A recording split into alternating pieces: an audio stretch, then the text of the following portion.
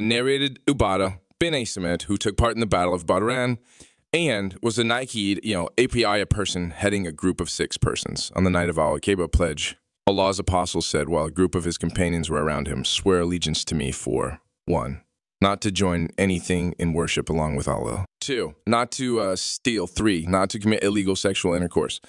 4, not to kill your children. 5, not to accuse an innocent person, spread such an accusation among people. 6, not to be disobedient or ordered to do good deed.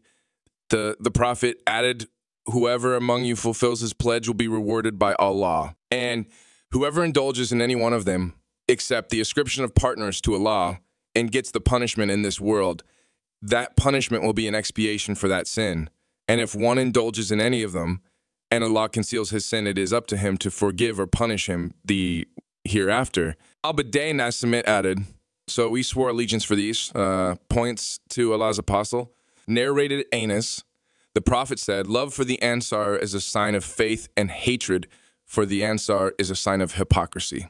Narrated Abisat al-Khudri, Allah's apostle said, a time will come that the best property of a Muslim will be sheep, which he will take on the top of mountains and the places of rainfall valleys, so as to flee with his religion from afflictions. Narrated Anas, the Prophet said, whoever possesses the following 3 qualities will taste the sweetness of faith. 1, the one to whom Allah and his apostle become dearer than anything else. 2, who loves a person, he loves him only for Allah's sake. 3, who hates to revert to disbelief, atheist, after Allah has brought him out from it, as he hates to be thrown in fire.